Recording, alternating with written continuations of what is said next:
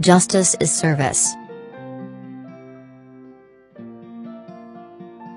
Food for Soul and Goa Co-working present today's readings and reflection.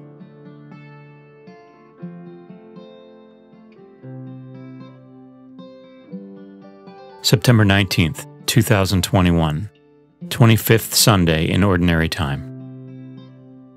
A reading from the Book of Wisdom. The wicked say, "Let us beset the just one, because he is obnoxious to us. He sets himself against our doings, reproaches us for transgressions of the law, and charges us with violations of our training. Let us see whether his words be true. Let us find out what will happen to him. For if the just one be the Son of God, God will defend him and deliver him from the hand of his foes. With revilement and torture, let us put the just one to the test, that we may have proof of his gentleness and try his patience. Let us condemn him to a shameful death, for, according to his own words, God will take care of him."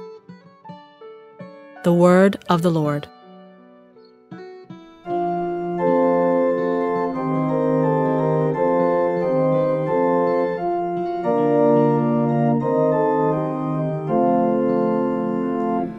The Lord upholds my life. The Lord upholds my life. The Lord upholds my life. The Lord upholds my life. O God, by your name save me, and by your might defend my cause. O God, hear my prayer, hearken to the words of my mouth. The Lord upholds my life. The Lord upholds my life. For the haughty have risen up against me, the ruthless seek my life. They set not God before their eyes.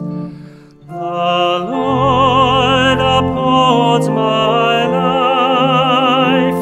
The Lord upholds my life. Behold, God is my helper. The Lord sustains my life. Freely will I offer you sacrifice. I will praise your name, O Lord, for its goodness. The Lord upholds my life. The Lord upholds my life.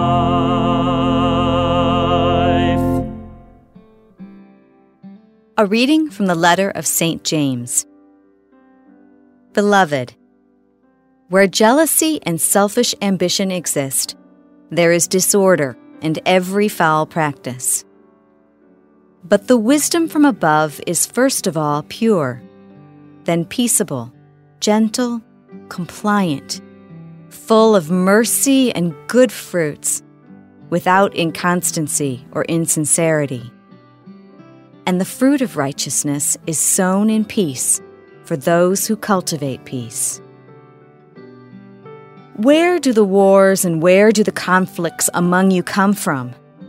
Is it not from your passions that make war within your members? You covet, but do not possess. You kill and envy, but you cannot obtain. You fight and wage war. You do not possess because you do not ask. You ask, but do not receive, because you ask wrongly, to spend it on your passions. The word of the Lord. Alleluia, alleluia. God has called us through the gospel to possess the glory of our Lord Jesus Christ. Alleluia, alleluia. A reading from the Holy Gospel according to Mark. Jesus and his disciples left from there and began a journey through Galilee, but he did not wish anyone to know about it. He was teaching his disciples and telling them, "The Son of Man is to be handed over to men, and they will kill him. And 3 days after his death, the Son of Man will rise." But they did not understand the saying, and they were afraid to question him. They came to Capernaum, and once inside the house he began to ask them, "What were you arguing about on the way?" But they remained silent.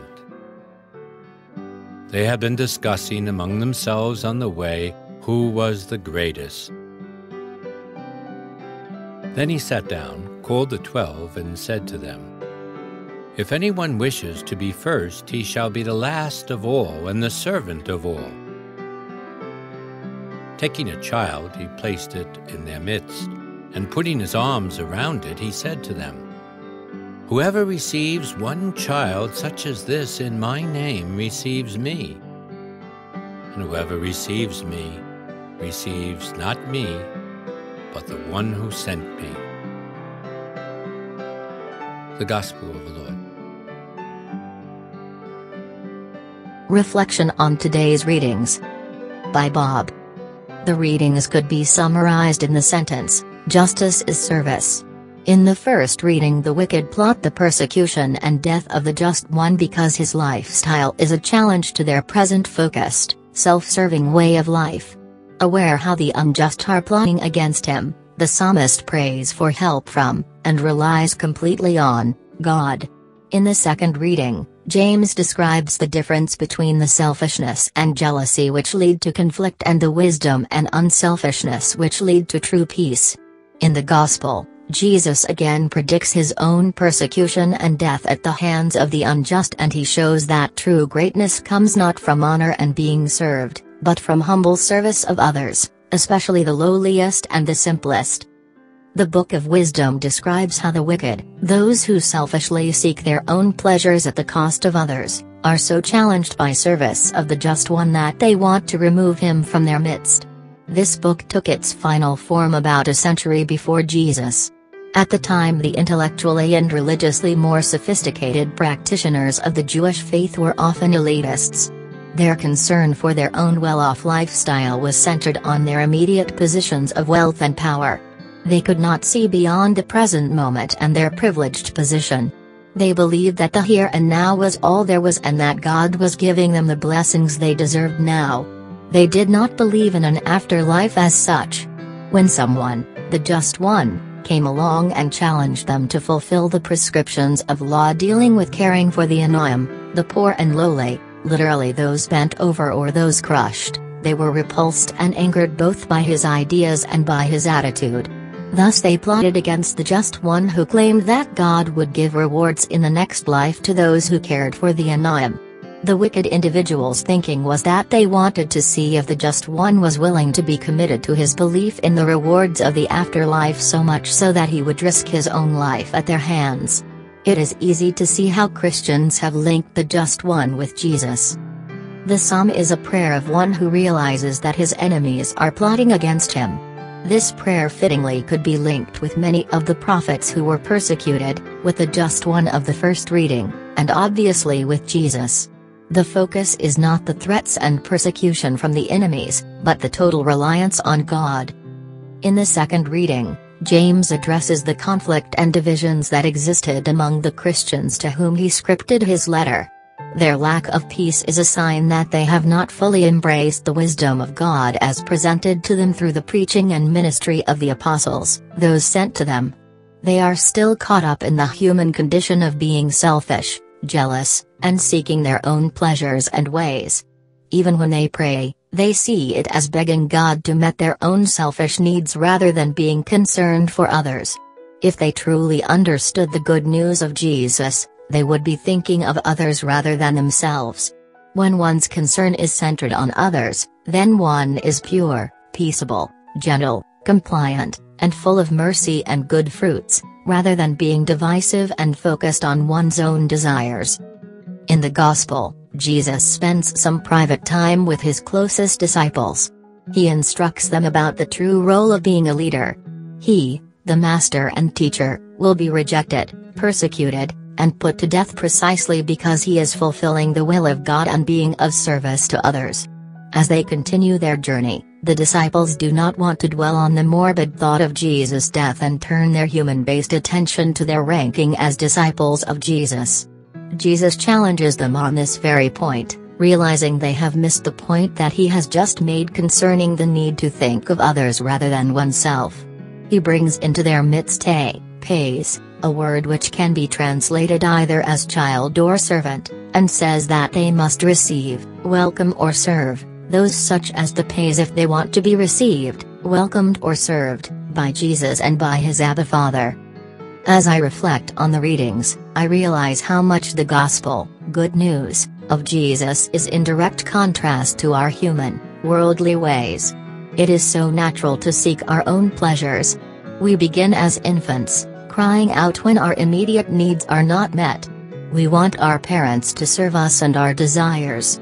Some people carry this selfishness into adult life, spurred on by the advertisements with which we are constantly bombarded. Holding on to our self-centered, immediate gratification leads to jealousy, anger, hatred, division, not peace and justice.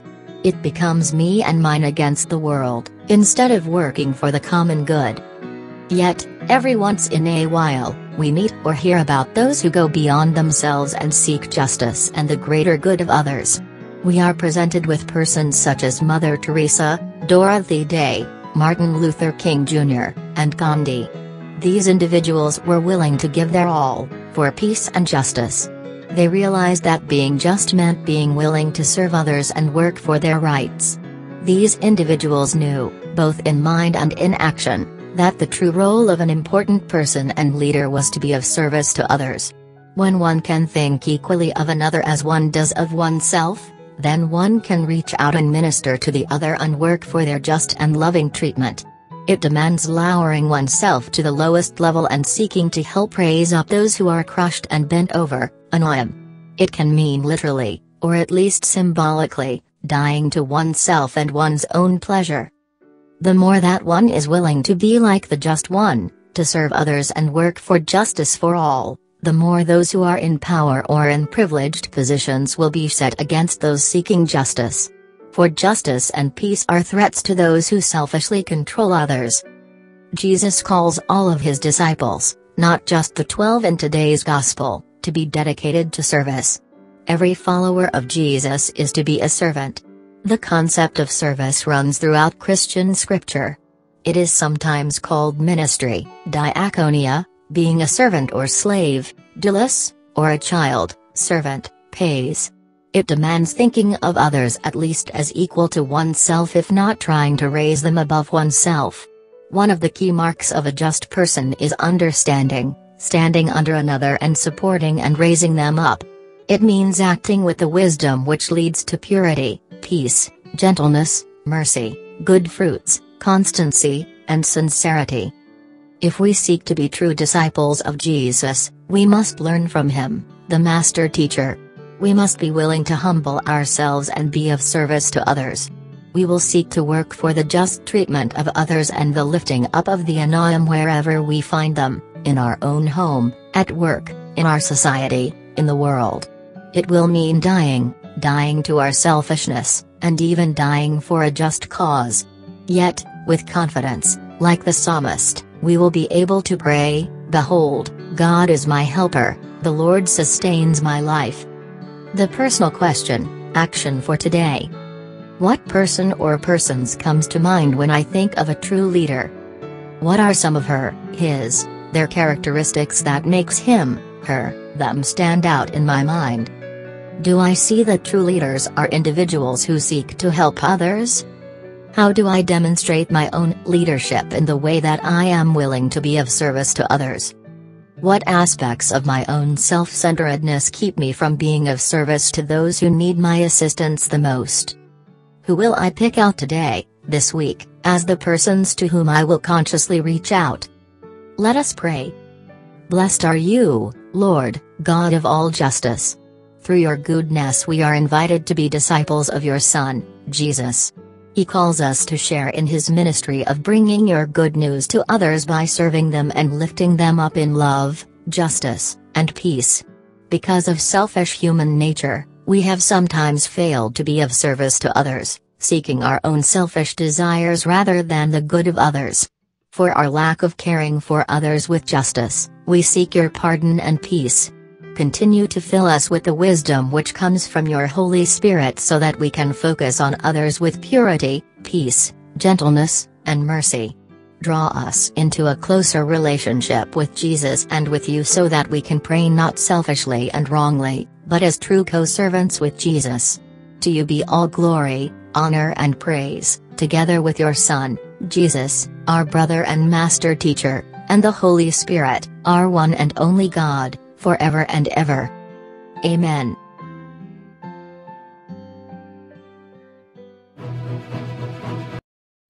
Presented by Father Frankie Fernandez. OFM Capuchin. Justice. Peace. Integrity. Creation. JPIC. Capuchin Goa.